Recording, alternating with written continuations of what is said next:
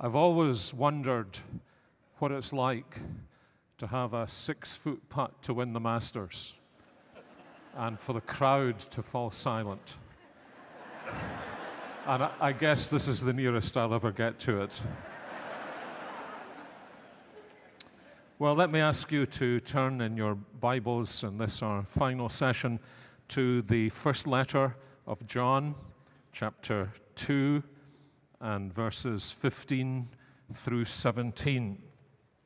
And if you have 2 Bible markers in your Bible, then stick another Bible marker or a finger in the 17th chapter of John's Gospel. So 1 John chapter 2, verses 15 to 17, and John's Gospel chapter 17. And as you do, let me congratulate you for lasting through 15 main sessions, 7 optional sessions, 3 Spanish sessions, and a multitude of other events that have taken round the church campus during the course of the last few days. Those of us who are teaching fellows for Ligonier Ministries belong, in a sense, to one of the inner circles of Ligonier, and it's always impressive to me what a remarkable staff Ligonier Ministries has. And we're so grateful to God for Chris Larson, for his great team, for those who have been volunteers. And I want to express to them, before they are exhausted, our gratitude. And also to our interpreters, without whom there are folks at the conference we would not be able to communicate with, since some of us do not have very good Spanish, and we're grateful to the Spanish interpreters whom we don't see, but also to Chuck and Nancy and Tony, who are the American Sign Language interpreters that we do see.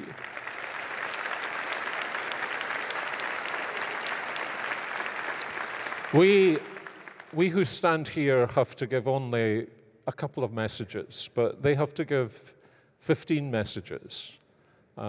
It's exhausting enough preaching it in English, but then interpreting it into another language altogether is to us a very, very remarkable gift of God to us.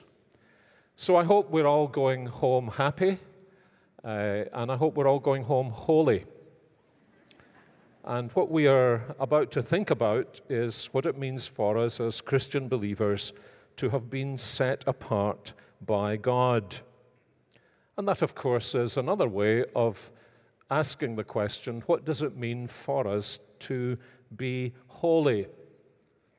My guess is that for those of us who preach and for many of us who listen, we would instinctively turn to the Apostle Paul for instruction about holiness, about a holy life, about the character of the Christian. And of course, we often do that. But I think there is some wisdom and insight in the way in which whoever mysteriously organizes the topics for the Ligonier conferences has assigned for us this morning the teaching of the Apostle John. We don't always associate the Apostle John with holiness, but that is a very great mistake.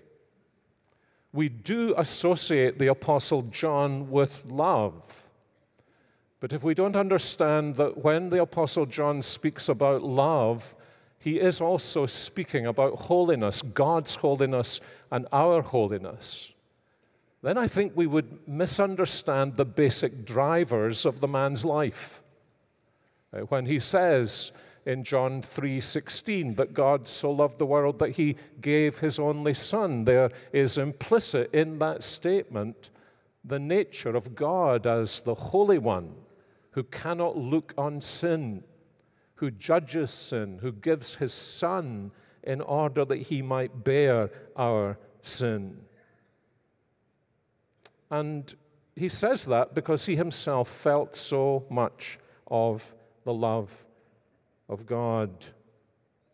Indeed, as John describes the ministry of Jesus, the nearer the cross he comes in his narrative, the more he brings to the surface the special way in which he identified himself. I don't think it appears before the opening section of John chapter 13. It's from the farewell discourse onwards, as they are so near the cross, that John begins to describe himself as the disciple Jesus loved. And he does this, of course, in the exposition he gives us in John 13:23 in the upper room, and then as we come near to the cross in chapter 19, verse 26, again in chapter 20, verse 2 at the resurrection, in chapter 21, verse 20 in the seaside breakfast that he has with the Lord Jesus Christ. I am the disciple Jesus loved. John felt that profoundly, individually. But I think it may be a mistake to imagine that he means it uniquely. After all, when he introduces himself in this way, it's against the background of teaching us that in the upper room, what he saw in the amazing humility of the Lord Jesus was the fact that having loved his own, he loved them to the end. So that when John describes himself as the disciple Jesus loved, I don't think he actually means that Jesus loved me more than he loved any of the others. But that love that had been displayed by the Lord Jesus to all of the apostles. Actually, that love that in John 13 had even been displayed to Judas Iscariot, before whom the Lord Jesus had kneeled and washed his dirty feet. That love was a love that Peter and Andrew and James and Matthew and all of the disciples had experienced. Each of them could say, as Paul would later say in Galatians chapter 2, the Son of God loved me and gave himself for me. And the way in which the Apostle John crafts the message that he gives in those closing chapters of the Gospel is intended to convey also to us that we are the disciples Jesus loved and loves. That I need to learn also to think of myself in this way, that if Jesus died for me, then as I trust in him, I am also the disciple that Jesus loved.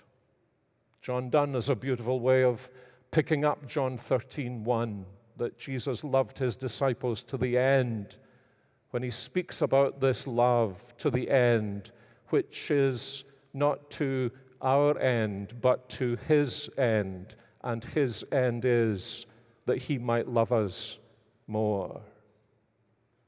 And it's within that context that John gives us Jesus' central teaching on what it means to be set apart.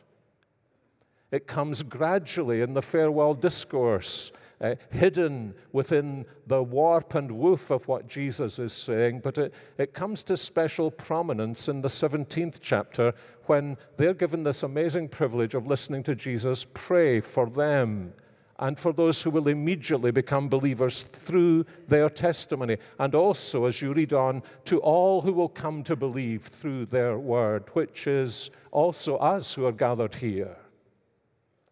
As though what he were seeking to communicate to us at the end of that lengthy section of Jesus' teaching is that he himself was the disciple Jesus loved, but Jesus had loved all of the disciples. Each of them could say, I am the disciple Jesus loved. But that's not true only of them. It's true of all who come to believe in Jesus through his word. And as I say, it might seem to be straying from the point in a conference on the holiness of God and the holiness of the believer to begin this final study by focusing our attention on the love of God, the love of the Lord Jesus Christ.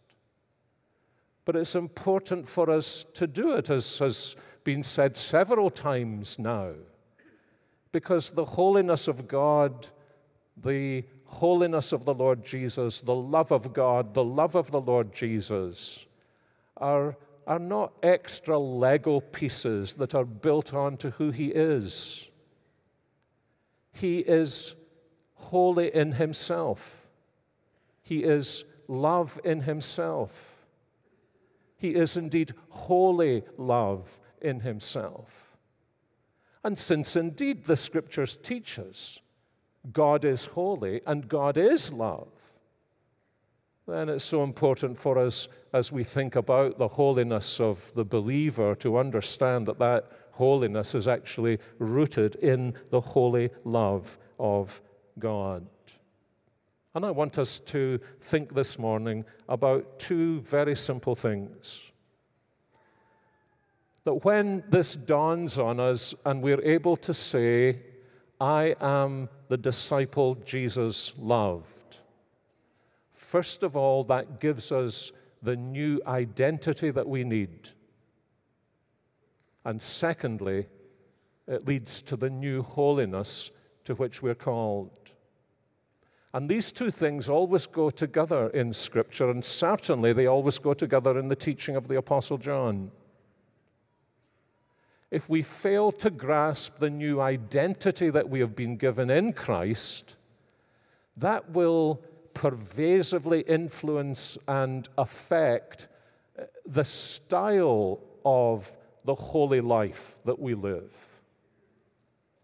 If our sense of the holiness of God is not suffused by the sense of the holy love of God, then we'll always be in danger of becoming holy people who are angular and difficult and harsh and hard and critical and not loving.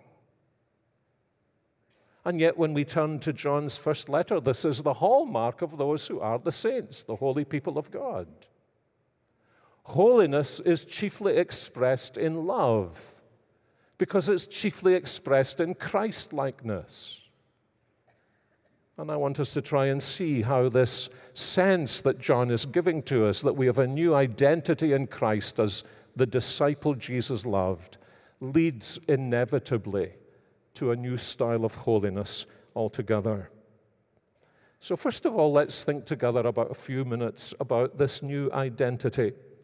And here I want to draw especially on John 17, not to expound it, but simply to drop down on some important punctuation marks. What is this new identity I have as the disciple Jesus loved? Well, first of all, running through this passage is this note: I am, as the disciple Jesus loved, I am the donation of the Father to the Son. And it's interesting to me anyway that just in the very context in which John speaks about himself as the disciple Jesus loved, he also brings to the forefront in a new way that I am therefore a donation, a gift that the Father has given to His Son. That was true, of course, from all eternity. And he speaks about this in verse 2. It's true all the way through the passage. He refers to it again in verse 6. They are the ones that you gave to me, Father. And again, if you'll notice in verse 9, I'm praying for those whom you have given to me. And again in verse 11, he prays, I'm coming to you, Holy Father, keep those you have given to me, that they may be one as we are one. And then in that glorious statement in 17:24, I want those you have given me to be with me where I am. And he's thinking, of course, of the donation that the Father gave to him from eternity, chosen in Christ from before the foundation of the world. But he's also thinking of the way how in his humanity, in his incarnation, the Father gave these disciples to him for intimate, personal fellowship with him. And if you're a believer, that's who you are. If you're someone who is conscious that you're a disciple Jesus loved, you need to understand that behind that is the fact that the Father has given you to his Son. You are a precious love gift from the Father to his beloved Son. He cherishes you. He prizes you. He loves his Son so much that it is, as it were, he ransacks the universe for the finest gifts he can give to his Son, and they're not found in the grandeur of creation. They're found in those for whom the Son will come and die.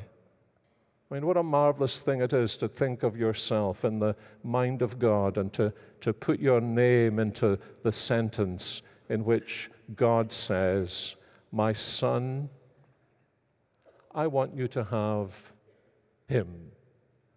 I want you to have her. And I'm giving them to you."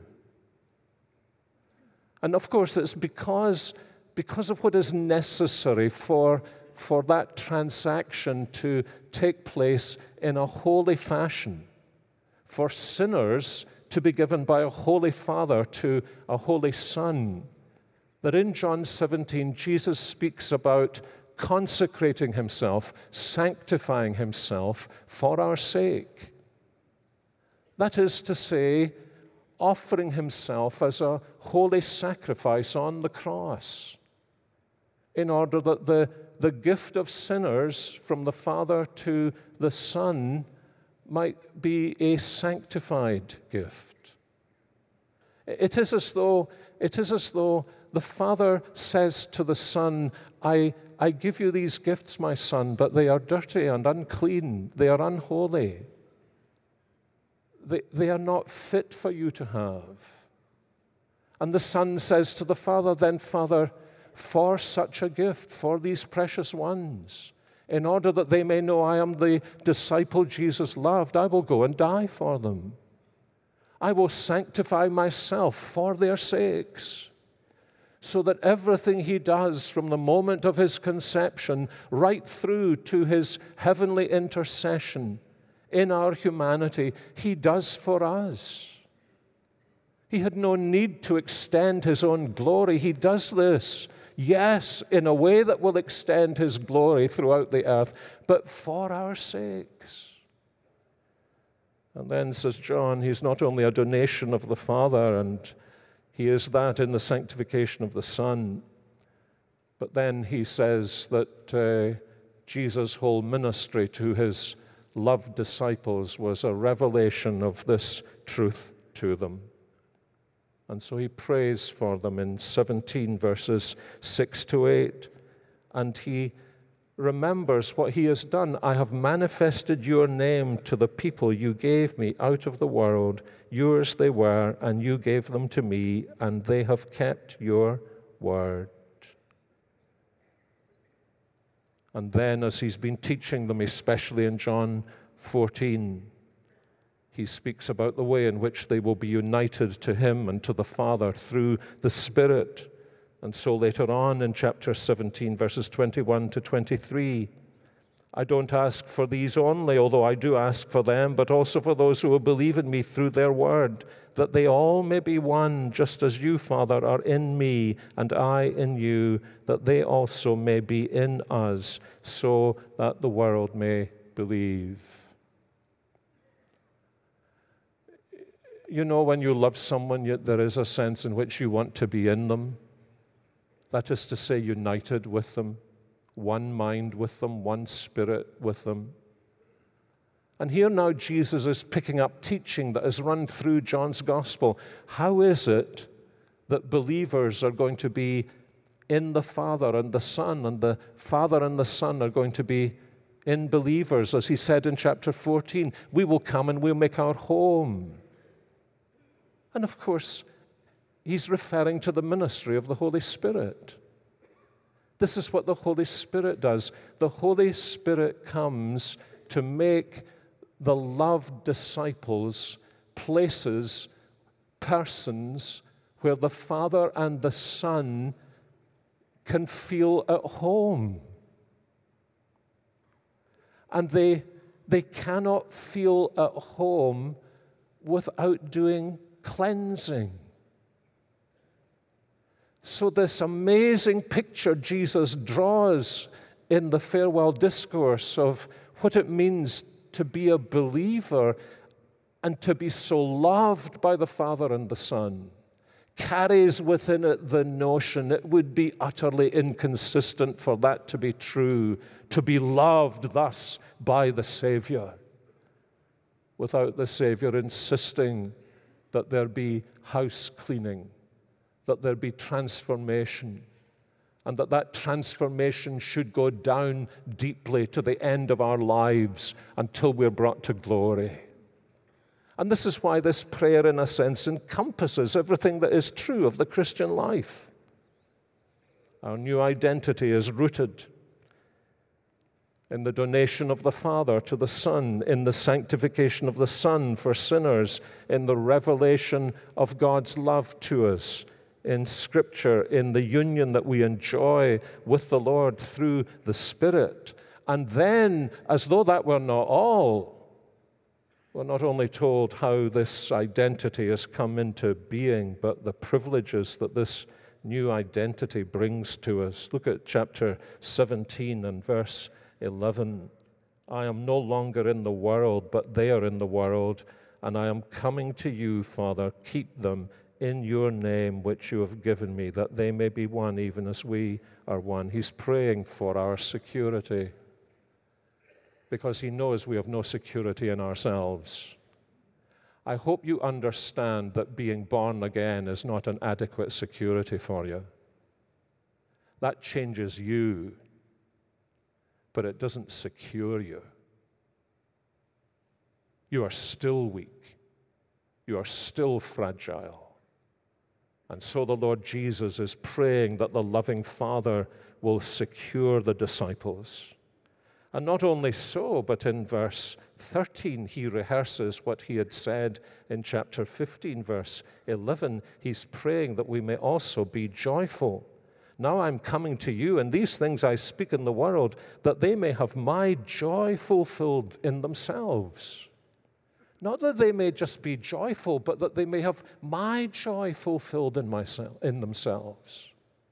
That is to say, that they may be brought more and more to experience the very kind of joy that I have experienced in my relationship with you, that they may experience that in themselves.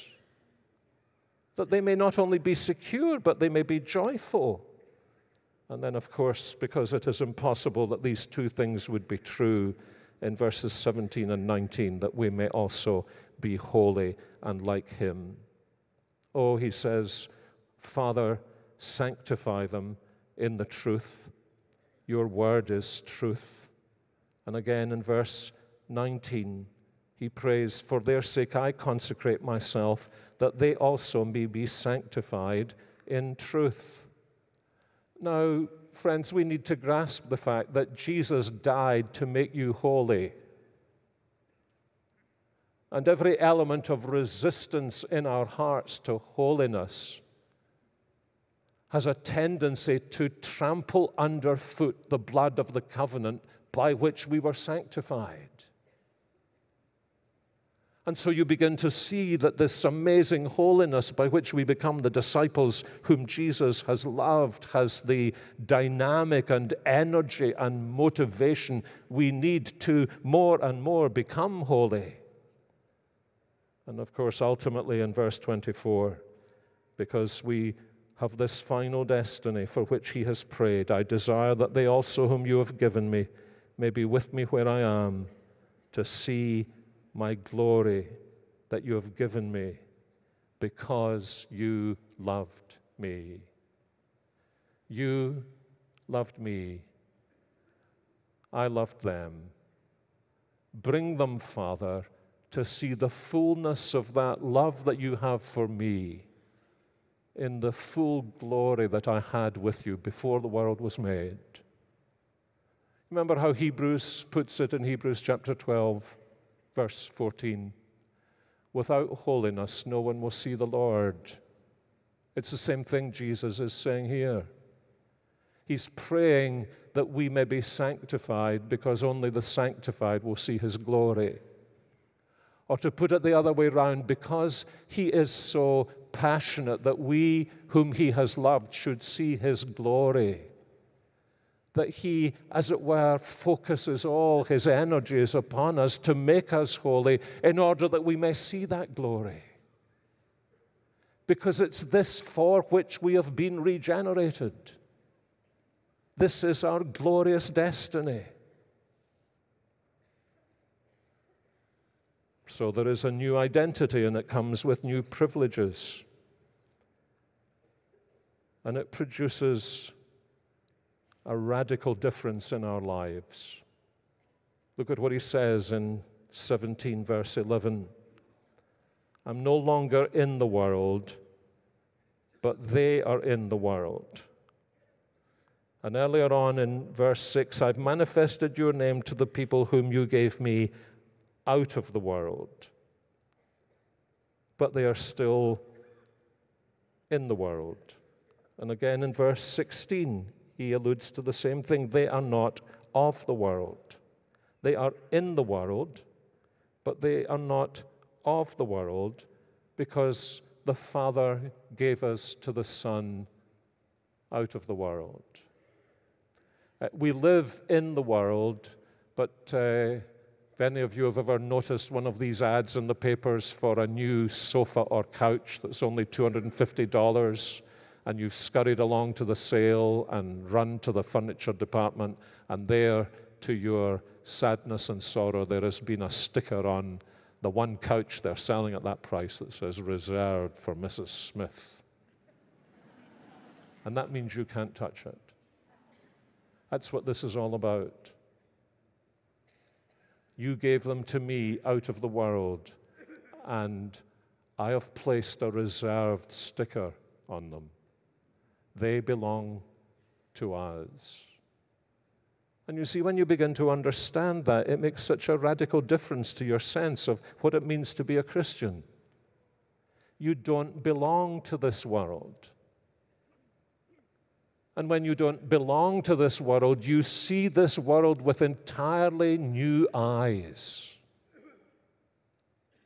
You become, as Paul teaches the Corinthians, you become detached from all the pulls of this world that have held you back from Jesus Christ.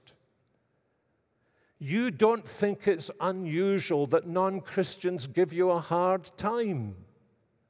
Because as Jesus says, if you belonged to the world would treat you as though it belonged to the world. How much we need to understand this new identity that's been given to us in our Lord Jesus Christ, and to see, as the whole of the New Testament emphasizes, not only Jesus here, but the Apostle Paul. Our citizenship is in heaven, not here on earth. Or the Apostle Peter, we are strangers, we are pilgrims here, we are alien residents here. Beloved Christian, you do not actually belong here any longer. And so it shouldn't surprise you that sometimes you feel as though you don't belong here any longer and are treated as though you don't belong here any longer.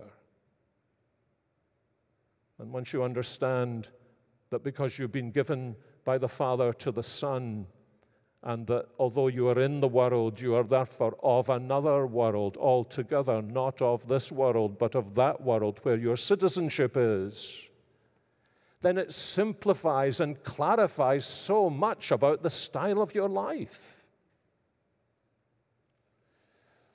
When I came over to the United States on this visit, my first port was Los Angeles. And I was welcomed by the immigration officer there, the friendly Mr. Wong. Mr. Wong seemed to have some difficulty examining my passports. I need to carry two for reasons I need not explain. And it was particularly my visa that seemed to puzzle him, because I have a visa that is actually two visas. Since most of you do not have a visa to enter the United States, you need to know you can only have one American visa stamped in your passport. You may not have two. But I actually have two visas. And so they are two visas in one visa. And I think Mr. Wong had never seen one visa with two visas, or two visas that were one visa. And so we engaged in a dialogue about my visa history, which is long and complicated. And patiently listening to me and trying to puzzle out this foreigner's identity and his visa history, Mr. Wong eventually said to me with a smile as he stamped my passport and allowed me into this great country, "You should have become American citizen."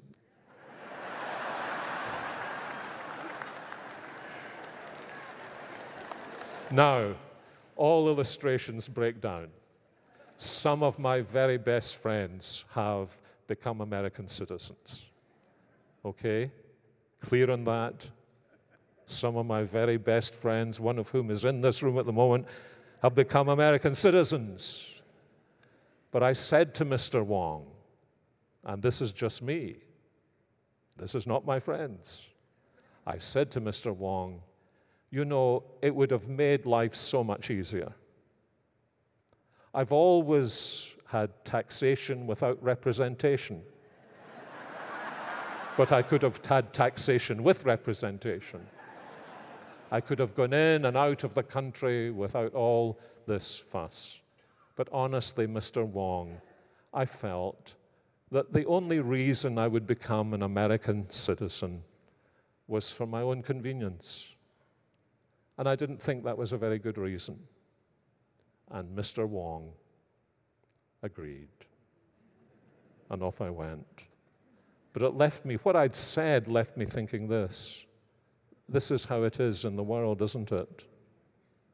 That we only live as citizens of the world because it is actually more convenient.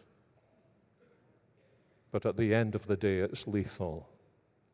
Because we don't actually belong here. Our citizenship is in heaven.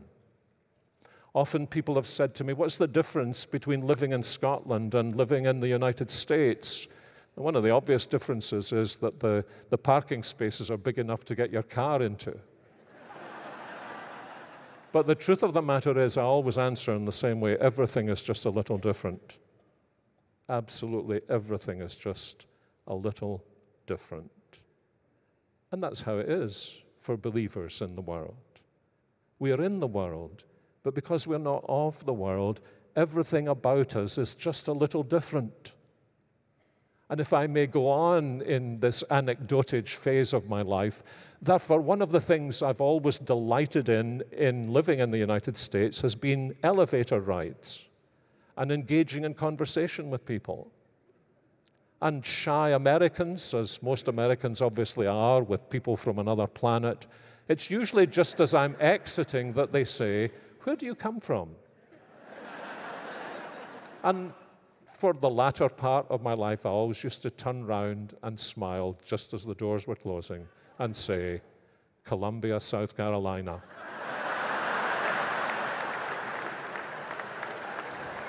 and see the mystified looks. But you see, when these things dawn on us, that is what is true of holy lives. Family lives that are holy, business lives that are holy, student lives that are holy, mom and dad lives that are holy, neighborhood lives that are holy, church lives that are holy.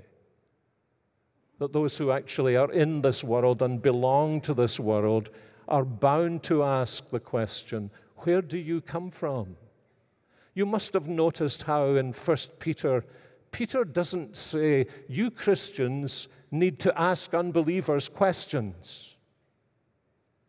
You notice how much evangelism has had that element in it? Go out there and ask unbelievers questions. Why did that not happen in the first century? Because Christian lives were so transformed that unbelievers were asking believers questions. And this is the transformation. It's not so much a matter of how do you do it, it's a matter of who you are, what your identity is, where your citizenship is.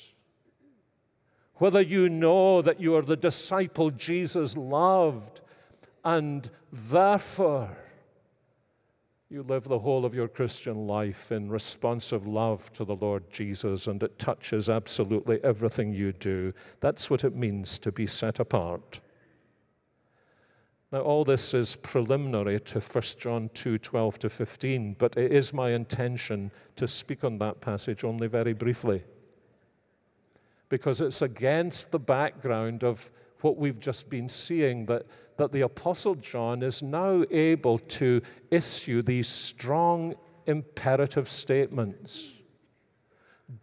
I do want you to understand that when we speak the Christian life properly, we use a particular grammar, and that grammar is always, first of all, the great indicatives of God's saving grace, leading to the powerful imperatives of our sanctified response in obedience. And we need to soak ourselves in these indicatives, in the fact that we are the disciples Jesus loved, in the fact that we are those who have been given to him by the Father, in the fact that we don't belong to this world but to that other world, in the fact that he has sanctified himself for us in order to consecrate us to God, that he has died for us that we might live for him.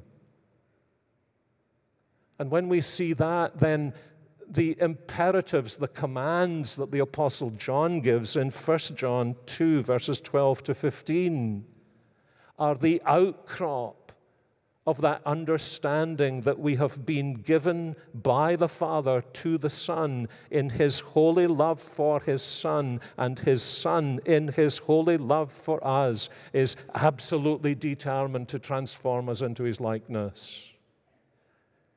And in 1 John 2:12-15, that means two very simple things.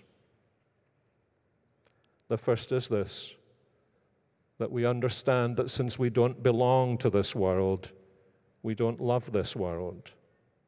Do not love the world or the things in the world. And you see now the significance of the explanation that he gives. Because if anyone loves the world, the love of the Father is not in him. Now, you know that genitives are difficult. Is this the Father's love for us, or is this our love for the Father? And probably, I think the answer is yes and yes. It's the first that produces the second. If I am Demas-like in love with this present world, it is an indication that the love of the Father for me is not in me, and that my responsive love for the Father is not coming to expression. Otherworldliness is the fruit of his holy love. And when that love dawns on me, I am loved. I am the disciple Jesus loved. Then of course it follows, if I love Jesus whom the world rejected, I will not love the world or the things that are in the world, because my primary love is the love of the Lord Jesus. Becoming a Christian is the Father saying to us, forsaking all other, will you cleave only to him? And everything else fitting into place around him. If you don't belong here, because the love of the Father is in you, then don't live as though you belong here. So, since you don't belong here, you don't love here. You live here, but you don't love here because you belong there. And then, of course, there is this second encouragement. The world is passing away, so don't be captivated by it. You know, one of the blindnesses that Satan produces in people's lives is that they are going to live forever and the world is going to live forever. Even in the face of the virtually unbroken statistic that every human being has come into the world has died in the world. And yet we still don't see it. This fundamental deception. But John says this world is passing away.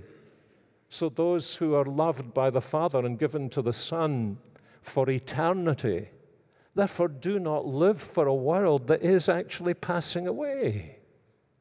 And this is why he emphasizes what he does. All that is in the world, the desires of the flesh, the desires of the eyes, and the pride of possessions is not from the Father, but is from the world, and this world is passing away.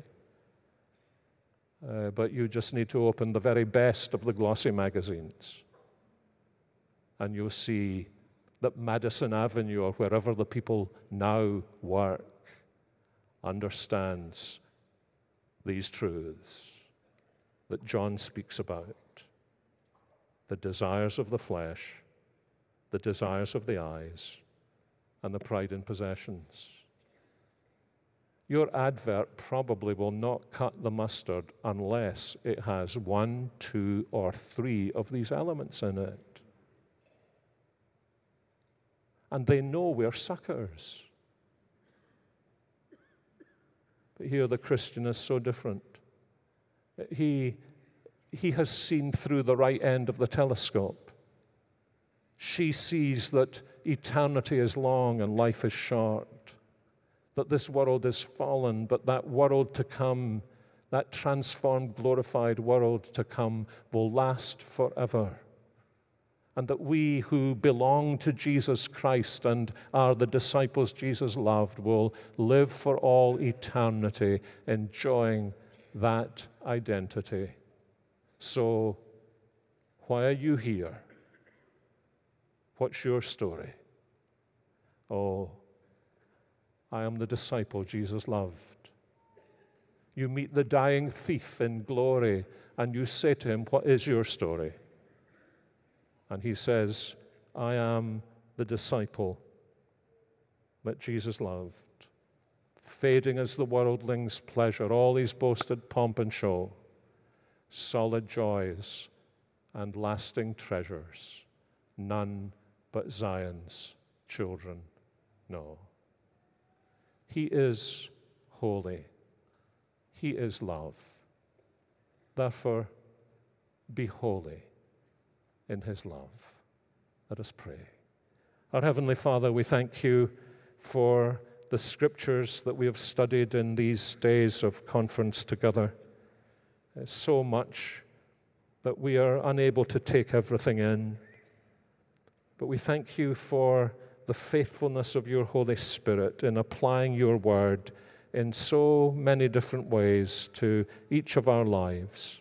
We thank you for the holiness that has been the canopy of this gathering, not only in the preaching of your word, but in the nature of our fellowship together. And we pray as we leave one another and leave this place and go to our own places of family life and daily service and church fellowship, that we, by your grace, may continue to grow in holiness, without which none of us will see the Lord. And we pray with all our hearts that every single one of us who has been here for these days will indeed see the Lord. And therefore we pray, Lord Jesus, as the disciples you have loved, we pray together that you would make us more and more holy and more like yourself. We pray this in your name. Amen.